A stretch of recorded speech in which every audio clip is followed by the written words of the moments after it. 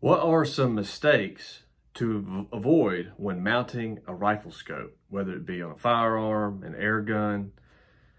We want to be as precise as possible when placing our shots. And mounting a scope, there's an absolute science to it. There are numerous videos online, but I wanted to go ahead and get a short video out on some basic things to avoid absolutely when mounting a scope. I have an older traditional hunting rifle here. And one thing you might notice is the scope is very far off of the barrel. So there is an exception to that because this traditional hunting rifle has see-through scope mounts where you can look through and see your iron sights. That is an exception there.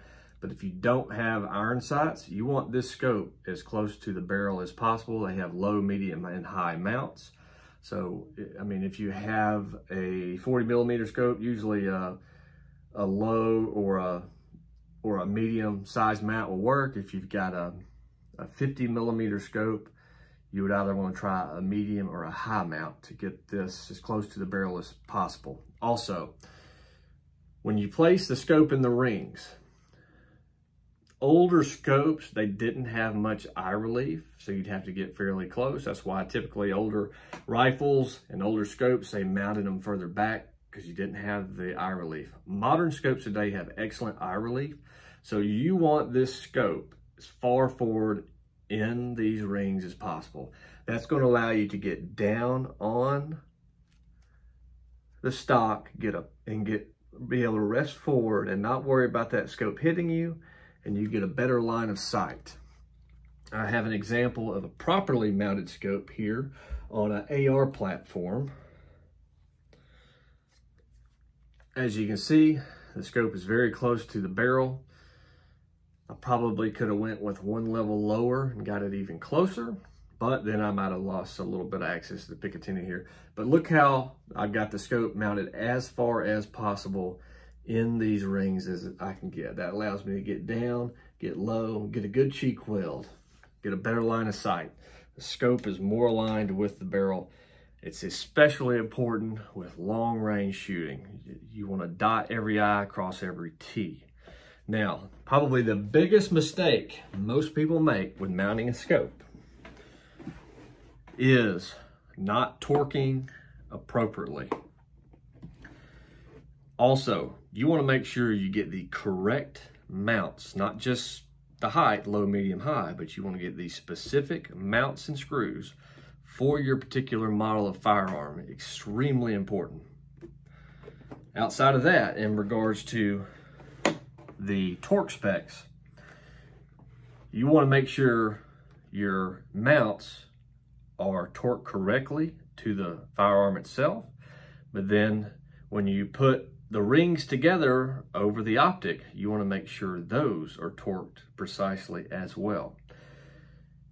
On a Picatinny rail, when you're mounting the actual mounts to that, you can get away with a little bit more. You can go from, say, 30 to 40 inch-pounds there. Now, if you have a traditional rifle, you don't want to get over 30 inch-pounds. 30 inch-pounds is basically the highest on any traditional, and I'd say 40 inch-pounds going on a modern sporting rifle or shotgun on a Picatinny rail. Now, on the rings themselves, some people say 18 inch-pounds, but usually the safest rule of thumb is only 15 inch-pounds on the rings themselves. So a good rule of thumb is 30 inch-pounds on the base connecting the mounting system to the weapon itself.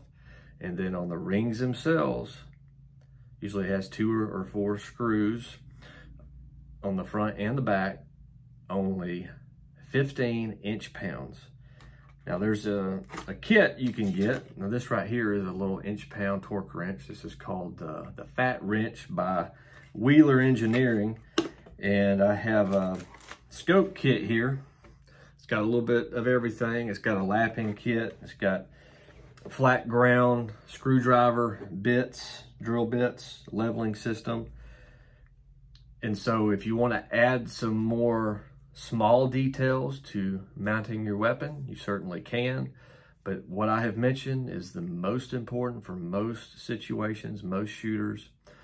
Now, if you're an individual that gets into super long range shooting, I'd say 400 to 500 yards and further, you'll want to go even further down the rabbit hole and get into lapping and making sure everything is leveled out properly, not just what you can see with your eyes. But just wanted to get this short video out. I will put a link down below for this Wheeler Engineering scope mounting kit. It has pretty much everything you'll ever need. You might need to add some extra bits later on, but for the most part, this is everything you need. Most importantly is that torque wrench, very important, and Loctite on your screws. Bases and the rings need the Loctite as well. It adds a little bit of lubrication, but also keeps those screws secure. Make sure your screws aren't rusted. Make sure you're using quality screws, and I would say make sure they are star bits. Really helps with making sure nothing gets stripped out, because I've seen that happen. It's not very fun. So comment down below, what do you think about this topic? Share this video, tap the thumbs up icon, subscribe to the channel. We do appreciate you watching. Have a great day.